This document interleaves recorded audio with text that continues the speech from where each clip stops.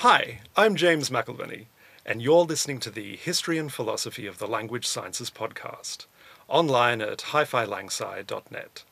There you can find links and references to all the literature we discuss. Today we're joined by Ingrid Piller, who's Professor of Applied Linguistics at Macquarie University in Australia. Ingrid has many different areas of expertise within the vast field of applied linguistics, including in intercultural communication, language learning, multilingualism, and bilingual education. Ingrid's also the co-founder and one of the leading contributors to the multi-author scholarly blog, Language on the Move, which has recently branched out into a podcast. And she's going to talk to us today about her latest book project, a collective volume that she's co-edited with several colleagues from Language on the Move, about the experience of learning a new language and making a new life in that language after migrating to another country. This book will appear soon with Oxford University Press under the title Life in a New Language. So Ingrid, to get us started, could you tell us a bit about your forthcoming book? What is it about and what approach does it take? Okay, well, thanks, James, for having me on the show. So, Life in a New Language, first thing I should say, it's not a co-edited book, but a co-authored book. Okay. And I think that's really special about it. So it answers the question, what does it mean to start a new life through a new language, and what kind of settlement challenges do new migrants face? And this is a question that myself and my students and my Language on the Move colleagues, as you've said, has been, a key research question for us over more than 20 years. And in the late 2010s, a couple of us were getting together and we're saying, well, look, we've got a number of really interesting but separate studies, and we've collected all these data. We've interviewed and sat with and spent time with and conducted participant observation with so many migrants from so many different contexts over so many years. Why don't we actually get together and reanalyze those data? And so methodologically, it's a real innovation in that we are actually reusing data from existing sociolinguistic ethnographies. And so it's a data sharing project, and there are 6 projects from which we bring together data. So there's one that I started in the early 2000s at the University of Sydney, and that was an ethnography with highly achieving second language learners. So at the time I was particularly interested in people who had learned English to kind of such high levels that they could pass for a native speaker. And so that was the first cohort of people who went into it. Then another PhD, data from a PhD that focused on the experiences of European migrants to Australia. That was done by Emily Farrell and completed in 2010. Then 3 other PhDs completed here at Macquarie University, one by Vera Williams-Tete about the language learning and settlement experiences of African migrants to Australia, one by Shiva Motari Tabari about the experiences of Iranian migrants, and she was particularly focusing on parenting and heritage language maintenance in that context. And then data from another sociolinguistic ethnography with female migrants, and how the focus of the PhD was on how gender influences the migration experience. And then the 6th project that went into it was a project that was funded by a new staff grant here at Macquarie University to Loy Lissing about the experiences of skilled migrants from the Philippines who arrived here under a temporary skilled work visa and went straight into workplaces, and what their experiences were. And so we brought all these data together that we'd collected for separate projects. I mean, I have to say I was involved in all of these projects. I either was the PhD supervisor or the researcher or the sponsor or mentor of the research.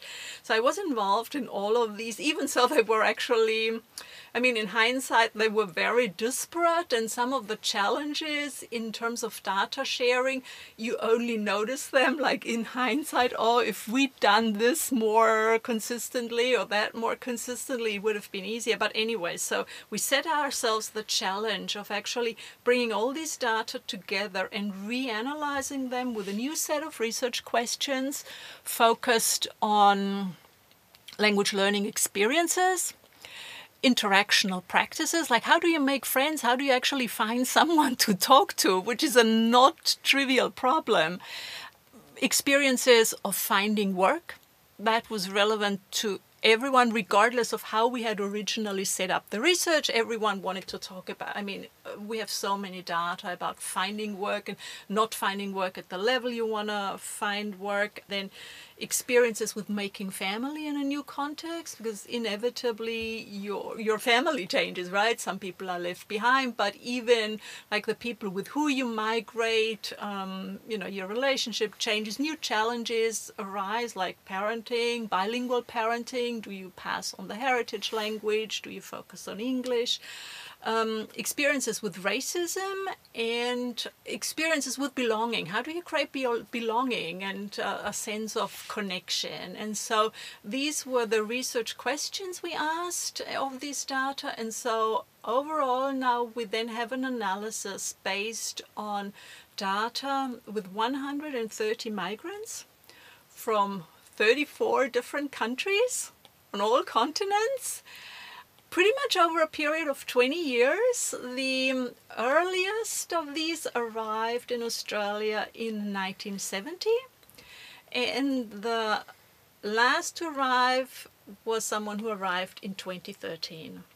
But in every case, the country that they moved to is Australia. Is that correct? Okay. That's correct, yeah. And do you think language is a key feature of the migrant experience that you've analysed?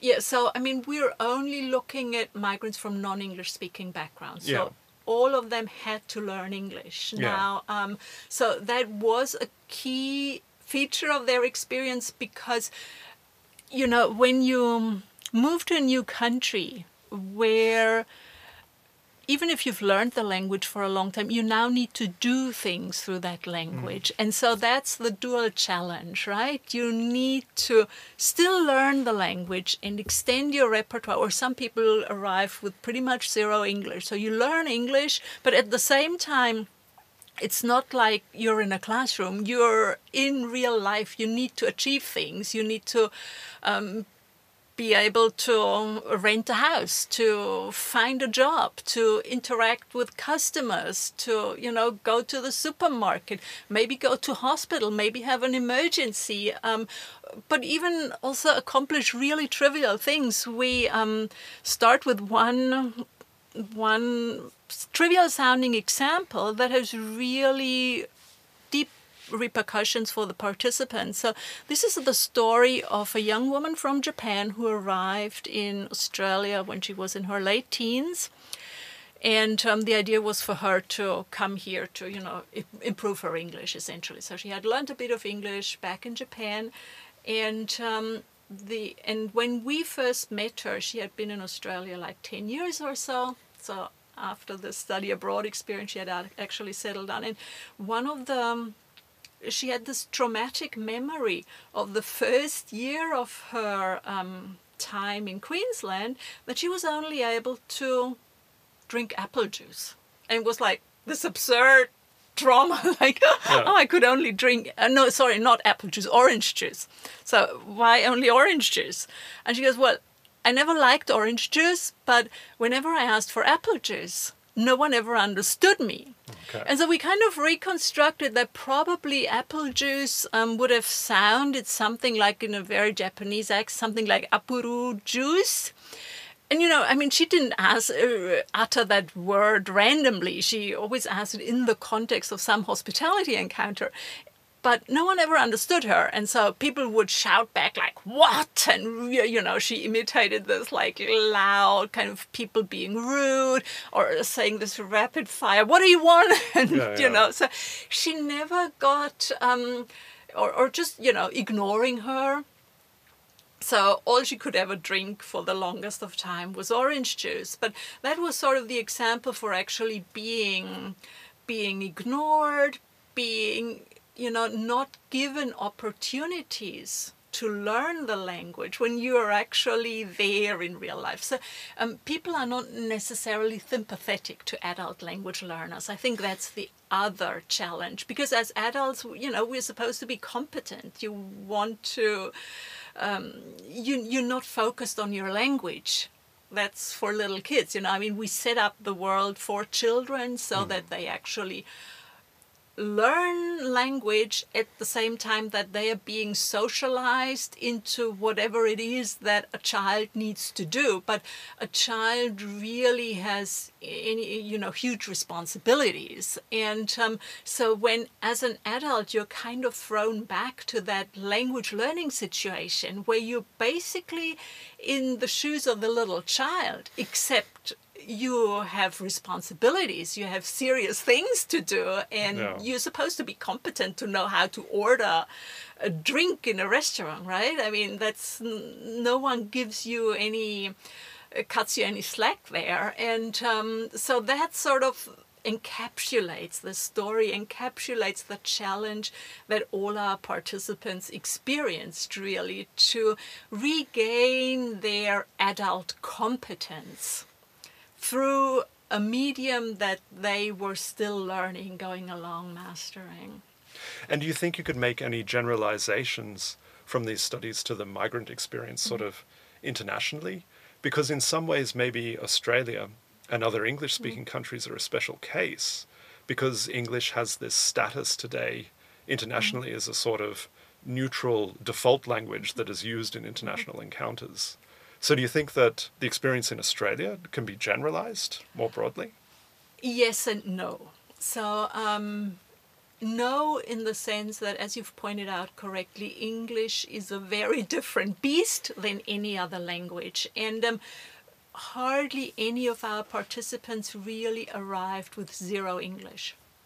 Some had learned English for years and years and years as a foreign language. And you and your listeners are probably familiar with kind of Kachru's circle model of English. And we sort of used that as a guide because it was really quite helpful in the sense that some people come from these post-colonial societies where English has some official status, and they had all encountered some English, but in those contexts, English is strongly associated with formal education.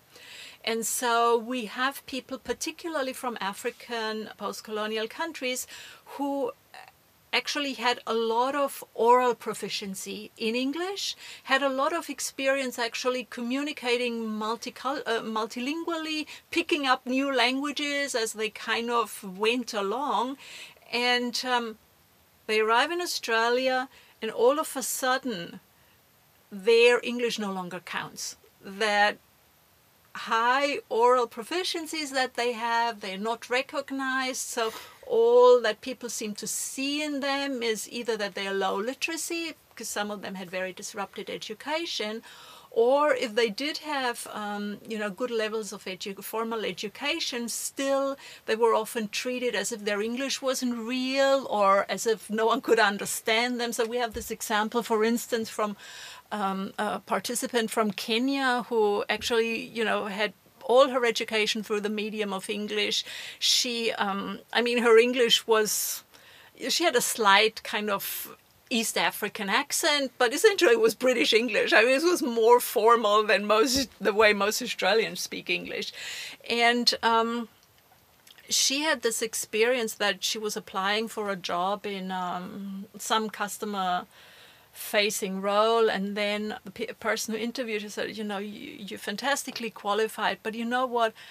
I can't actually give you that job because my clients won't understand you.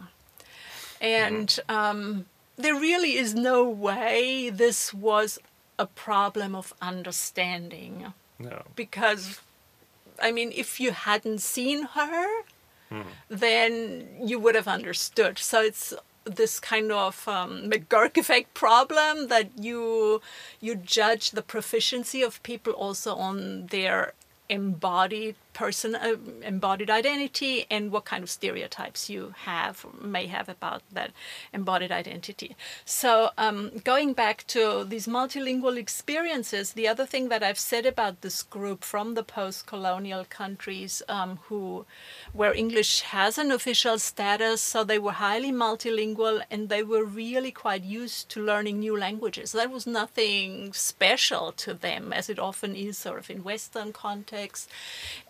However, in Australia, all of a sudden that didn't work anymore because it wasn't this kind of multilingual repertoire that people could build on, but it was all this monolithic, monolingual English. And so although they had a lot of English, still the kind of English that they brought was very different from the kind of English that was needed here. And so that created all kinds of challenges and mismatches, particularly in terms of education, in terms of credentialing, in terms of finding jobs.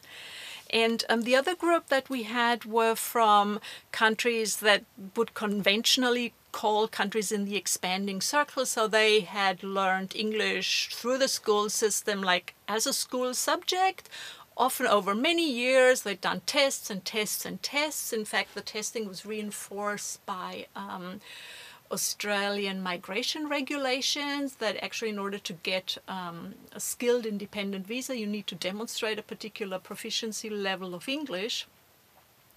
But what these people actually, they came to Australia, they felt my English has been certified by the Australian state. You know, I've got a visa on the strength, amongst other things, of course, that my English is okay. So I have certified competent English that gets you like 10 points in for the visa.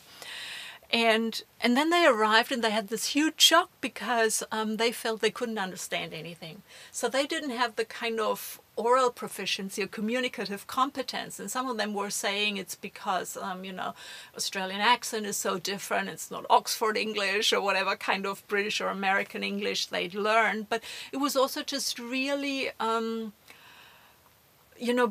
being in different communicative situations. Like, for instance, one of our participants told us the story about how she, arrived in Australia, needed to get a phone. And she had very high IELTS level, goes to get a phone, and just I didn't understand a word of what that salesperson was saying to me. Just couldn't get a phone, right? And that seems like a trivial thing, but again, the kind of English that people bring is very different from what you actually need in real life, so to speak, or in this kind of real life. So in that sense, English or the language learning and settlement challenges are also similar to learning another language. Whatever kind of proficiency you bring, you will have a whole lot of adaptation challenges, but there's no doubt about it that for most other languages, people start at zero or are likely to start closer to zero than they are for English. Yeah. Or perhaps other post-colonial languages like perhaps French. That's right. And you've sort of touched on this point, but do you think it's fair to say that migration is not just about a person or people being transplanted from one land to another, but is a formative process that affects the identity, not only of the person who's migrated to the new country, but of the society that they move into? So are there any generalizations that we can make about that, about how migration and identity and language interact with each other? Look, absolutely. So that's what we try to say in the title. You start a new life, right? Migration in many ways is a break with your former life. It's a break with the daily habits you had. It's a break with the career you might have built.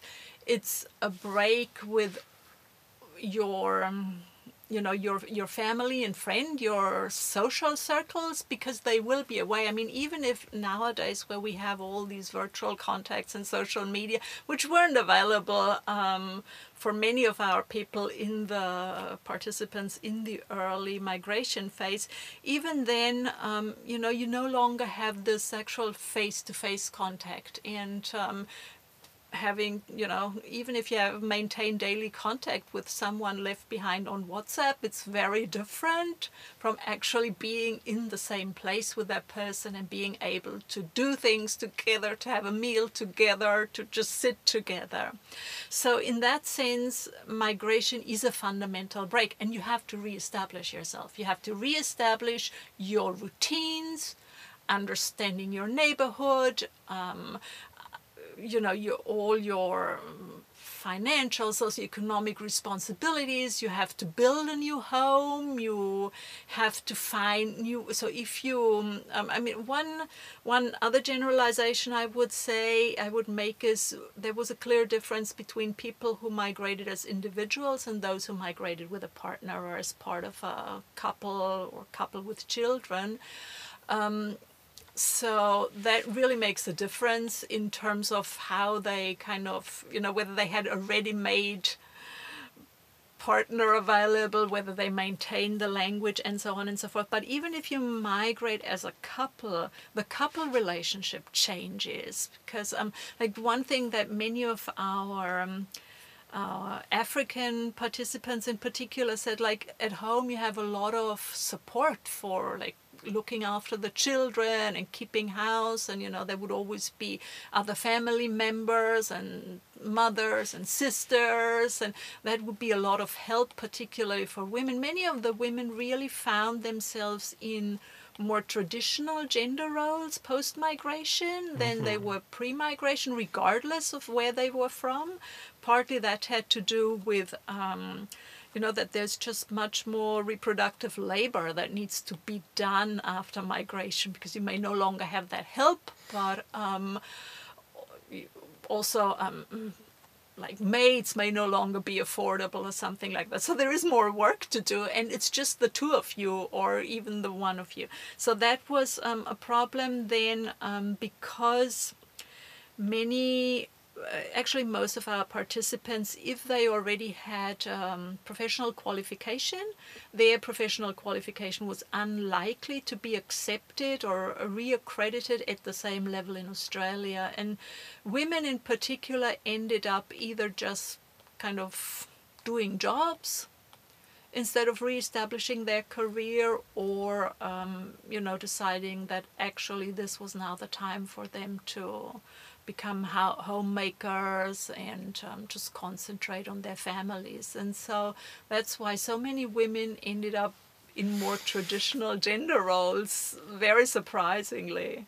To get back to sort of the methodological questions about your study, could you tell us a little bit more about the data you've recorded in the ethnographies that form the basis of the book?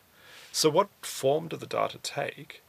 And you mentioned that you've tried to make the data open and reusable.